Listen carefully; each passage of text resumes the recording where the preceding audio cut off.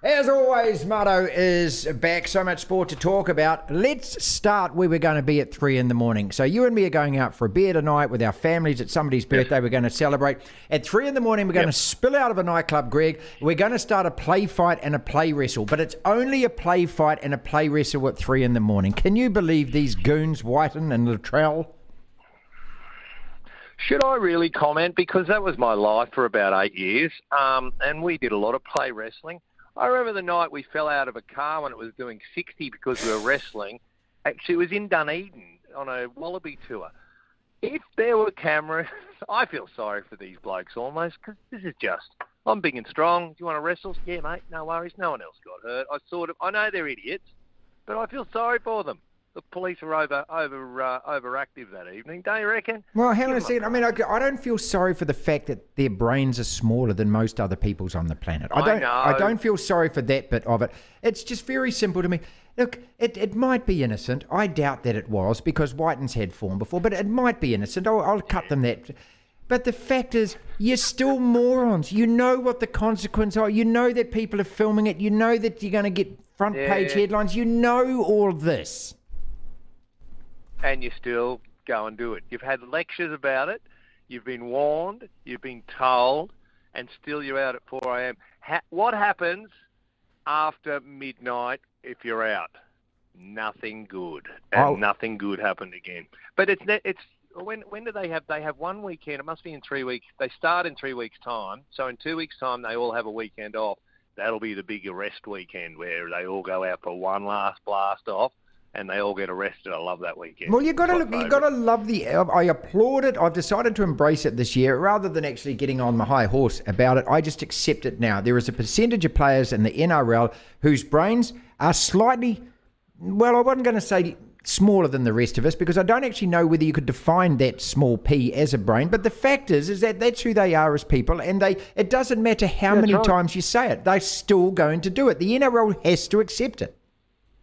Well, they say things like, oh, you shouldn't smoke marijuana before you're, 25 or whatever, because your brain hasn't developed. Now, their brain especially hasn't developed because they started to get patted, and maybe this happens in rugby as well, they started to get patted on the back from the age of 14 and told, you're going to make it, you're going to be a big-time footy star. You don't need to worry about school. So their brain may not have been big enough to start with, but it never got any bigger because they never studied anything apart from the contact zone. So we have idiots, but that's what we love. We love watching idiots run into each other at high speed. Yes. And that's fabulous. And if they have to do it late at night, that's fabulous too. I'd like to tell a little story about a good mate of mine. His name was Tim Horan. We were coming back from a test match. It might have been Dunedin, a game on tour or something. We decided to start throwing rocks on the ceilings of houses. It was in Oamaru. Oamaru it was. You see, this is... The great thing about it, Greg, is we can sit there and we can judge and we can tell off and we can be thankful there weren't goddamn cell phones around when we were that age, mate. And can you imagine there would have been two blokes on talkback radio going, what about that Horan and Martin bloke rocking houses in Oamaru last night? I'm glad they got arrested. We should kill them. That's what would have happened these days if we... Imagine if there was people rocked roofs now. God. Yep. I was watching last night the Indian-Australia cricket test series, because this is heaven. This is like watching England lose at rugby. There's something joyous about every time the Australian cricket team gets absolutely pinked. And Steve Smith. Now this man's test batting average is 60 point something, 30 test centuries. Yes, I know. He got bowled last night. I mean, the world stopped for 2 minutes. Did you see the look on his face? He actually looked as though somebody just said, you need to actually wear a dress, makeup, high heels, fingernails painted and identify as a woman. He looked so perplexed afterwards. He didn't have a clue what happened. He kept staring forward and then suddenly looked backwards and the stumps weren't there. It was just weird. Well, how dare you? I'm Steve Smith. How dare you get me out? What, no, hold on. Stop. It's a wonder he didn't review it. I just want... it's horrible what happened over there. They doctored. Do you understand the proper story of what happened over there? Oh, look, I saw that. I don't know what you're going on about, mate. There was grass on the pitch here. There was a bit of thing. Okay, so I mean, this is what happens. Sometimes you clean that bit of carpet a little more than you clean that bit of carpet. It's just, come on. Oh, you're not bad, are you? Hold on. They deliberately doctor the pitch. They know we've got 6 left-handed batsmen. They've only got 2. So they doctor outside the off stump of a left-hander That's cheating. I want to call it for what it is. It's clear case of cheating. The underarm, the mental disintegration, the sandpaper. So I kind of think your argument falls over early on this one. The All Black coaching thing, mate. Greg, do you care? I mean, look, we've just appointed the new Black Ferns coach today. It was a really easy process. Alan Bunting, best candidate, rubber stamp him in the job, announce it, done. Yet the rugby union, I mean, they faff and fanny about, trip over themselves, deny everything, say nothing's going on. Razor's already spoken out. Mate, it is just like watching an episode of Faulty Towers. Hold on, what's happening? Where is Razor at? Has he had a press conference or anything? Somebody tried to tell me he said Buller at the press conference. Is he coaching Fiji? Well, he's throwing it out there because he knows that every word out of his mouth is going to be front page news. What he did was he usurped the union, and he said, "Oh no, announcement's coming in 2 weeks." And he was asked, "Well, do you know what's going on?" "I know what's going on." Within an hour, because they were launching Super Rugby Opiki, the women's comp at that time, the CEO puts out a one-line statement. "Oh, no, nothing's going. We don't know. No, absolutely not. We didn't know that." Oh God. Yeah. We dream about getting that sort of coverage for rugby over here. Oh, gosh, that's good. The Six Nations, mate, did you watch any of it?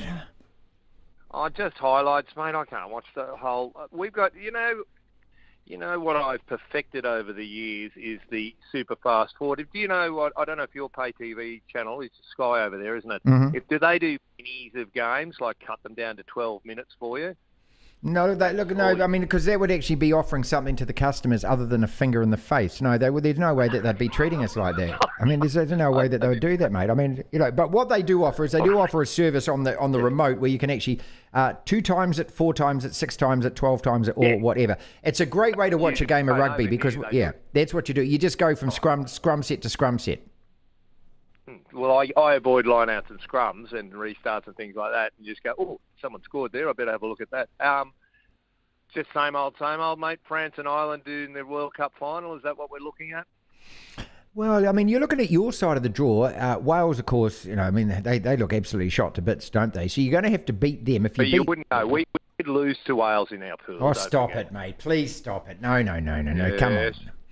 England. Hold on. Our last start. Don't forget our last start is a loss to Italy. That's the base we're coming off. England lost to Scotland, and apart from everyone else in the world that loves rugby who was laughing, do you reckon that a guy called Eddie Jones was just on the floor holding his sides together, crying tears of joy? Of course he is, mate. Hey, we're still ringing a bit out. Like, he's still making the news here in Australia. I always say no one wants to talk rugby. Rugby has been front and centre. Eddie has been in the news, I reckon, twice a week since he got appointed 3 weeks ago. So it's working. That part of it's working, the marketing side.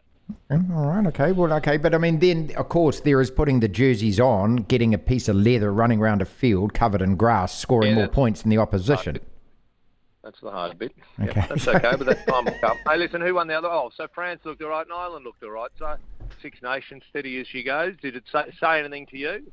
It just said to me that I think that, France, there's always going to be a question mark about them, whatever happens. They're hosting a World Cup, which is probably the worst thing for them, because if they weren't hosting it and everyone had written them off, then they'd be dangerous. I think that the more favourites you make them, the better it is for the rest of us. I think that that's clear. And this Ireland team, they just look consistent, and that's scary, isn't it? Because we always sort of think, eventually they'll stumble, fall, they'll get pissed, it'll be a lot of crack, and they'll have a great time, and they won't take it seriously. But this team looks as though they're the opposite of that for the first time ever.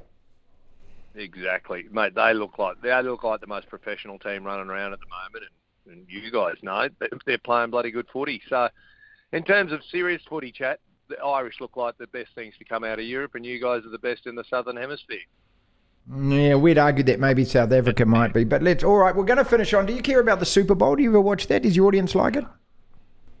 Well, the thing is, I'll finish work on Monday at 9 a.m. and it starts about half an hour later, so it's perfect timing for a breakfast radio guy. I think I'm booked in for buffalo wings and beer at about 9:15 Monday, so things are looking good. We've got an Aussie bloke, so for all you guys, well, he's Jordan Mailata. He's the when the Philadelphia Eagles, when their quarterback's got the ball, just on his left shoulder will be a 6'7", 170-kilogram kitty from Sydney. He's Samoan Australian. He is the human bollard that stops anyone tackling the quarterback for the Eagles. So keep an eye on that. And there's so there is an Aussie element. So that's most of Australia will be going for the Eagles based on that one human being. 170 kilograms and 6'7". He was too big to play rugby league.